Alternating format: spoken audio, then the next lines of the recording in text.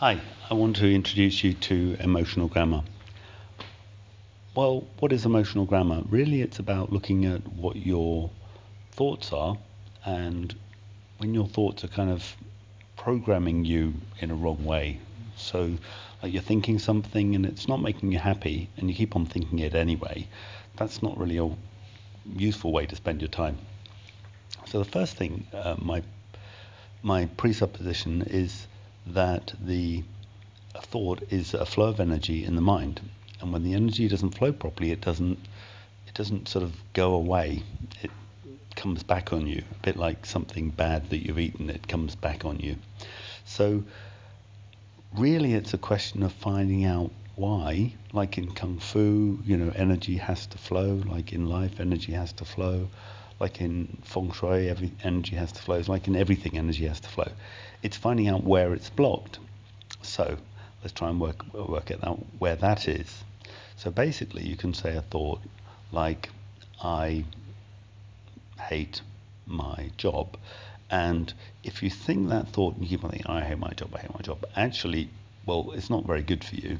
And it's okay to hate your job some days, and it's okay to like it some days. But if you're really kind of stuck in a vicious circle of just saying the same thing, that's not going to be good for your health, it's not going to be good for your mind, it's certainly not going to be good for your job and potentially your income. So let's just break it down.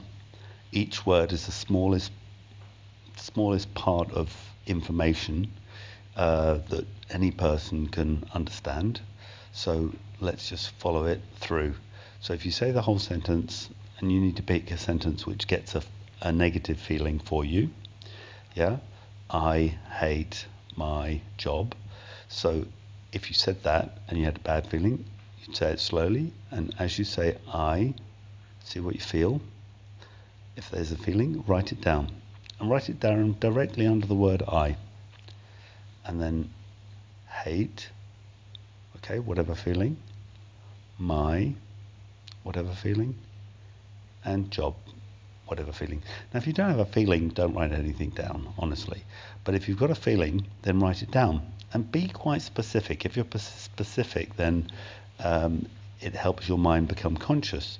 So if you said I, tingling behind my eyes, yeah, then next time you say the sentence, instead of saying I hate my job, you would say tingling behind my eyes, hate my job.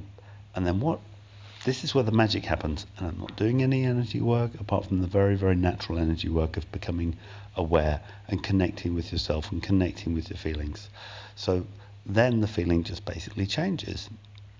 So you're going to just keep on doing that. So if that feeling changes from behind your eyes to moving to your chest, then instead of saying sort of feeling behind my eyes, hate my job, you're going to say feeling in my chest, hate my job.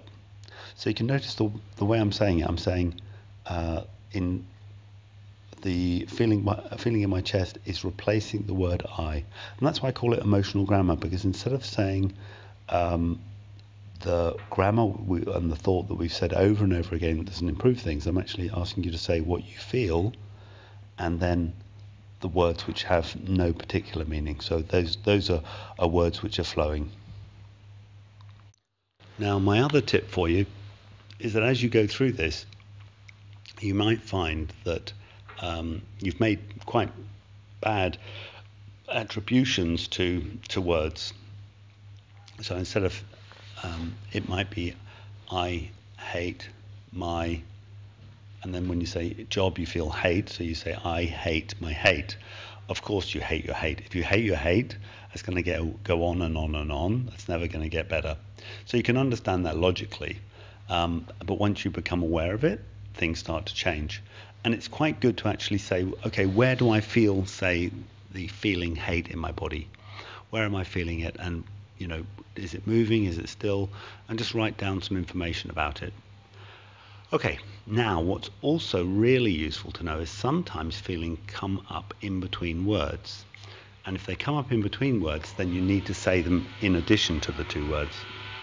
So in the end, that might sound like I, funny feeling in my neck, hate my job. And again, just as long as you're saying it in the right order and you're saying it, exactly what you feel, then it will change. Now, there's a lot more information which you can get from my online course at Udemy. So there'll be a link provided. But go to Udemy and look for emotional grammar. And you can also go to wixway.com and emotionalgrammar.com for more information.